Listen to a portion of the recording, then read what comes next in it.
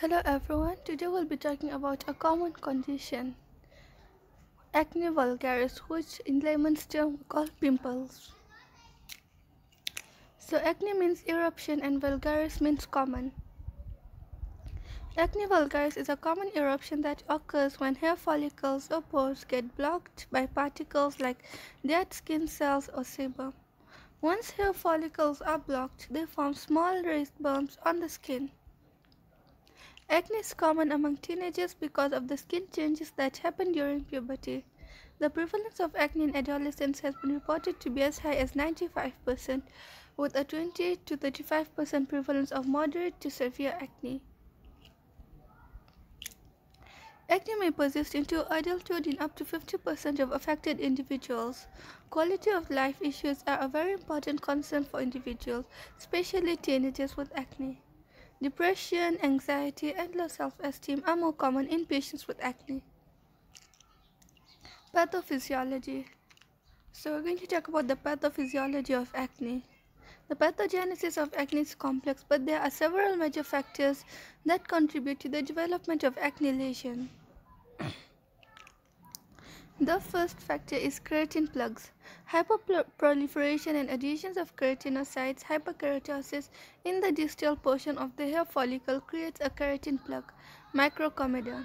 Keratin plugs can block the opening of the hair follicle. 2. Sebum. Sebum is released by sebaceous glands in response to androgen production during puberty in both males and females. Sebum contributes to clogging up of the follicles and causes blockage. When keratin plus or sebum partially block the hair follicle, i.e. the hair follicle is still open to the surface of the skin, an open comedo is formed. Open comedons appear black, which we commonly call blackheads, because melanin gets oxidized when it is exposed to air and becomes dark in color. 3. Bacterial overgrowth. Propionibacterium acne, an anaerobic lipophilic bacterium, is always living in the follicle. Normally it does not cause problems as it is a part of normal skin flora. However, if this hair is completely blocked up by keratin or sebum, it creates a closed environment called a closed comedo.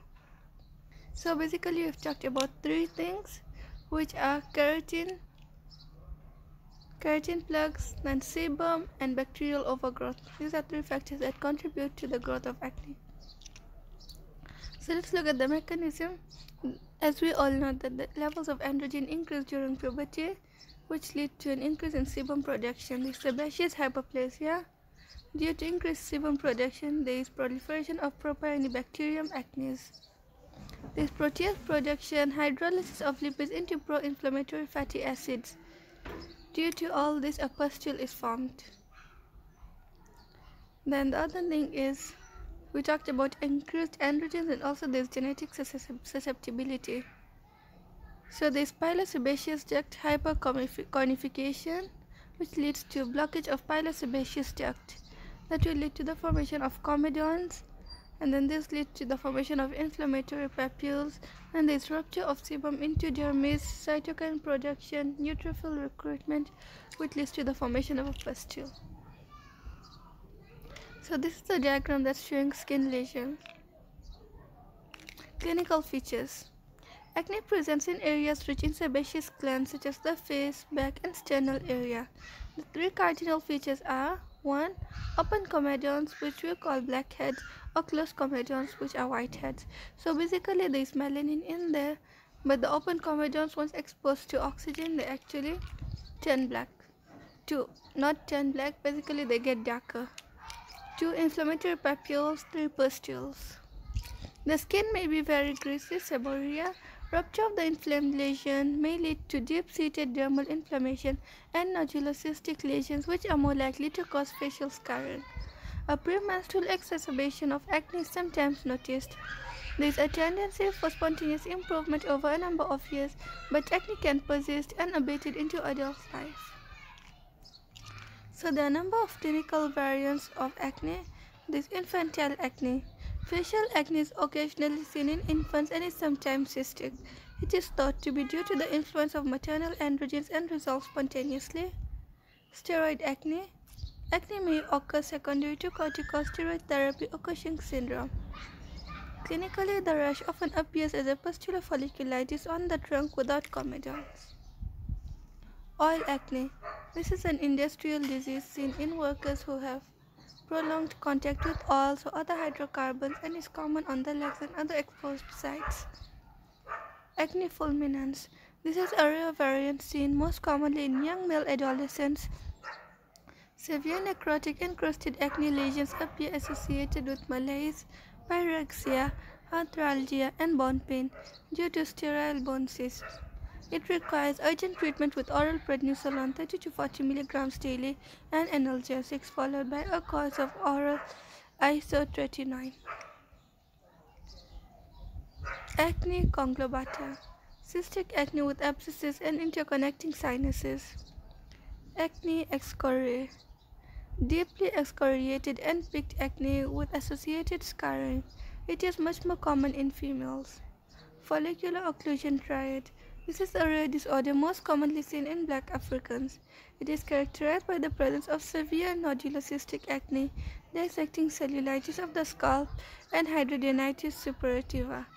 This may be caused by a problem of follicular occlusion. So these are the types of acne that you can see: blackheads, whiteheads, papule, pustule, cystic, and nodule. So as you can see the types of acne: papules, they tended to touch bright red or pink. Nodule, hard pimples embedded deeply under the skin. Comedones, we have got black and white. Black are open comedones and whiteheads are closed comedones. Pustules, these are often yellow or white with redness at the base of the swelling. Cysts, severe form of acne when infection creates a red, painful or itchy bump full of pus. So what is the treatment of acne? Treatment is aimed at decreasing sebum production, decreasing bacteria, normalizing duct keratinization, and decreasing inflammation. So basically treatment is based on the what? On the cause. So what did we say the causes were? Said that keratin plaques, increased sebum production, and overgrowth of Propionibacterium acne.